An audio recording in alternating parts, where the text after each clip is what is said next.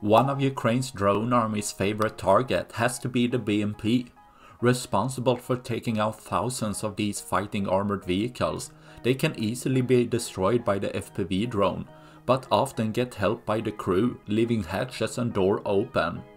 Here showing a FPV drone flying into the vehicle from the back door, showing the control and precision Ukraine's drone operators has, letting the components and equipment inside the vehicle to get destroyed with an internal strike, taking out more Russian equipment, leaving less for tomorrow.